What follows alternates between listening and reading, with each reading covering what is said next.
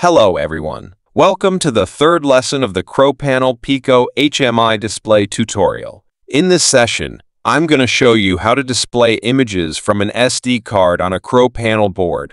Now, since the 2.4, 2.8, and 3.5 displays use the display driver provided by the TFT-ESPI library, while the 4.3 board utilizes the driver from the PictedV library, I'll be demonstrating using the 2.4 and 4.3 boards for this lesson. But keep in mind, most of the operations are essentially the same across different sizes. Let's get started with my demonstration now. In the course materials, locate the code for the third lesson. I'll start by demonstrating with the 2.4-inch board. So let's first open the code for the 2.4-inch display. If you're unsure where to download the course materials, you can find the link in the video description below this video.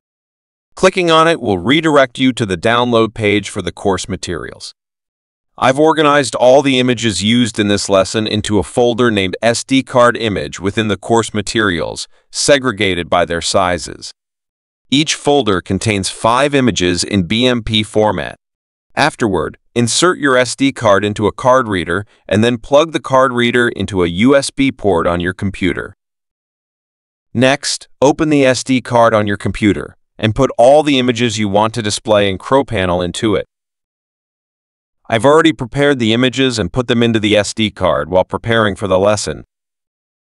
Additionally, there's something else you should pay attention to. Right-click on the SD card and select Properties. Here, you can see that my SD card's file system is FAT32. I recommend using the same file system as mine. If your SD card is in a different format, you can right-click on it and choose Format. Here, you can change the format of your SD card to FAT32.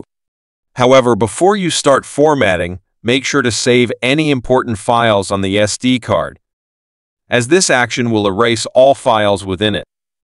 Since I'll be using the 4.3-inch display for demonstration later, I'll first put all the images I want to display into the SD card at this step. Additionally, it's crucial to pay attention to the resolution of the images. Since the resolution of the 2.4-inch display is 320x240, before you transfer the images to the SD card, you need to resize images of different sizes to the same resolution to ensure optimal display quality. Now that we've prepared the images, let's dive into how the code achieves this. Alright, let's first dive into the header file section. There's a familiar one, TFT-ESPI, which is a library providing display and touch driver functions for our board. So, whenever you need display or touch functionality, you'll definitely need this. However, I've already covered how to install and configure it in our second lesson, so I'll skip that part in this session. As for the following libraries, they're all provided by the RP2040 SDK package we installed in the first lesson, so there's no need for additional installation. But since I'll be using an SD card, I need to configure the pins related to the SD card in my code to initialize its functions within the setup function later on. The SD card communicates using the SPI protocol. Hence, it utilizes these 4 pins. The configuration process is similar to how we configured the display and touch pins in the second lesson. I'll need to check the schematic to ensure the pins used match those configured in the code. I've placed the schematic in the file folder of the course materials, which you can easily find.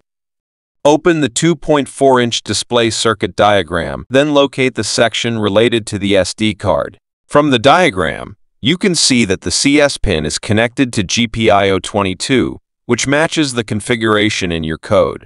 Moving on, MOSI is connected to GPIO11, MISO is connected to GPIO12, and the CLK pin is connected to GPIO10. Alright, everything aligns perfectly. If you encounter an initialization failure prompt when initializing the SD card in your setup function, you first need to check if the pin configurations are correct. When initialization fails, an error message will be printed to the serial port. On the other hand, if initialization is successful, the screen will display a full-screen yellow color along with the text initialization complete being printed. Next, use the Open function to open the root directory of the SD card. The double quotes enclose the path to be opened, and a single slash here represents the root directory. After both the display and SD card have been initialized, let's take a look at the loop function. Inside it, the DROB function is called to display a specified image on the screen. The first parameter is the path to the image you want to display. In this case, it's an image named 241 BMP, located in the root directory of the SD card. The following two parameters are the coordinates for displaying the image. I've set them both to 0, intending to display the image at the origin of the screen, ensuring it's fully visible. Currently, I've set the origin to the top left corner of the screen. You can find the set rotation function in the code, which you can use to change the position of the origin.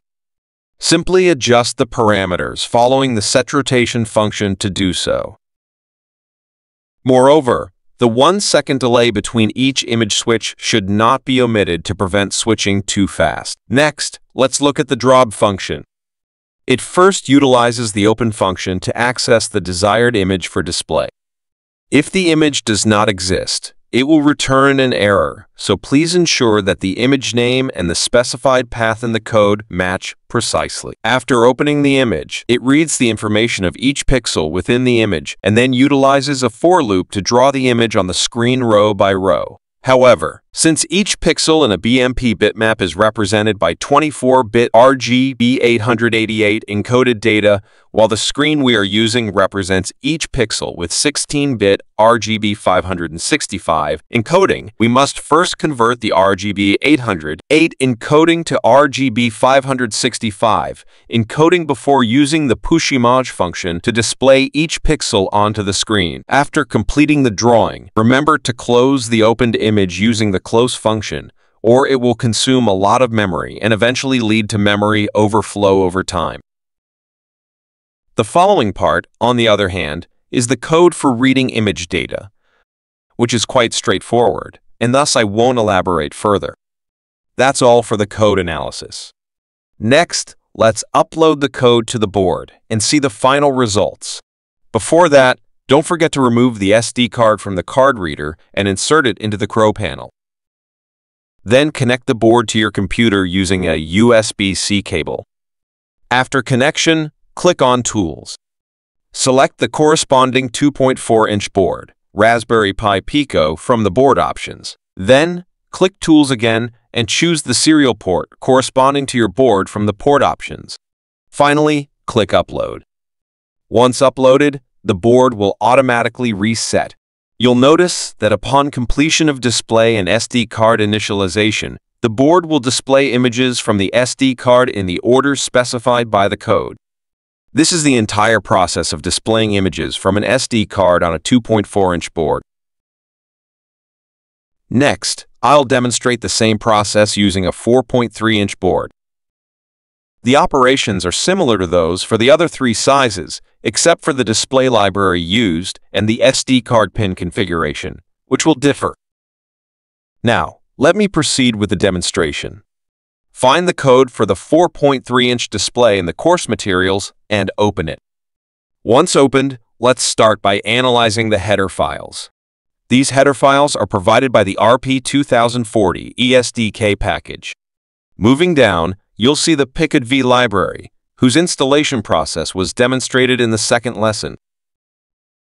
You'll also find the touch header file, whose configuration was also covered in the second lesson. Therefore, I won't go into detail about these here. If you have any questions, please revisit the second lesson first. Scroll further down to the SD card pin configuration section. This part is similar to the SD card pin configuration for the 2.4-inch display. Both require you to refer to the schematic diagram for proper setup. To do this, locate the 4.3-inch schematic diagram in the course materials, open it, and find the section related to the SD card circuitry. Just like with the 2.4-inch setup, carefully confirm if the pins used in the code match those indicated on the circuit diagram. Check the MISO, MOS, ICS, and SCK pins. You'll find that the pins specified in the circuit diagram align with those in the code. It's crucial to ensure pin accuracy. Otherwise, errors will occur during SD card initialization in the setup function.